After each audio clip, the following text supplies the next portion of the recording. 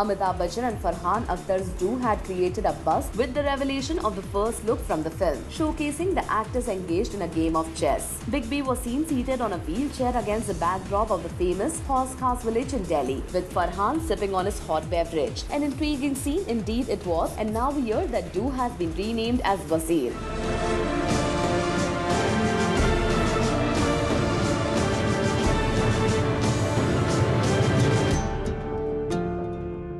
The reasons for the change are still unknown, but what we are aware of is that Mr. Bachchan will be seen playing a chess master, followed with the Dil Dhadak Mein Do actor Farhan, who will essay the role of an ATS officer in the film. The film is produced by Vidhu Vinod Chopra and also features Aditi Rao Hydari as Farhan's love interest. We informed our viewers about Farhan putting on 8 kilos for his role in the film. Now we are excited to see his look in Wazir.